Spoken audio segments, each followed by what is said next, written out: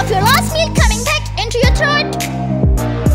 That uncomfortable, even painful burning sensation in your chest. Heartburn has returned. Heartburn is a feeling you get when the contents of your stomach pack up into the esophagus towards the mouth.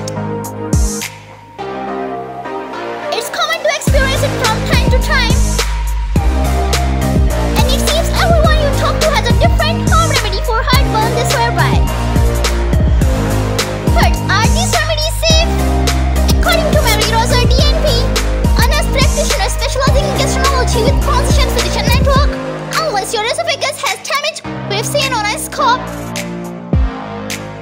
and requires medication, it's fine to try natural remedies for acid reflux. Don't overeat. Where the esophagus opens into the stomach, there is a ring-like muscle known as the lower esophageal sphincter in it as well. And it's supposed to prevent the acidic contents of the stomach from going up into the esophagus. It naturally opens when you swallow, else or vomit.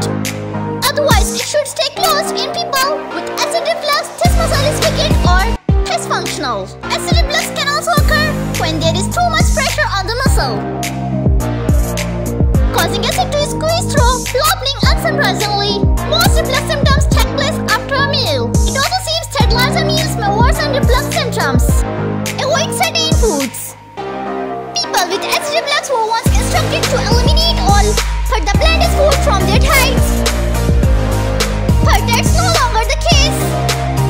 We've evolved from the case when you could not eat anything, Dr. Wolf says.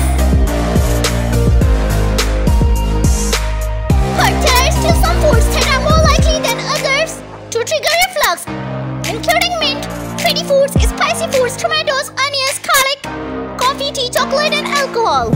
If you eat any of these foods regularly, you may try eliminating them to see if doing so controls your reflux, and then try adding them back one by one. One step that will help minimize acid reflux is to avoid eating large meals. Losing weight. Several scientific studies have found an association between obesity and GERD. Although the reason for the association is unclear, researchers believe that the increased abdominal pressure that occurred due to weight gain may cause the less relax, resulting in stomach acid leaking up into the food pipe. A 2013 study investigated the effect of weight loss on GERD among overweight and obese adults. Of the 332 participants who took part in the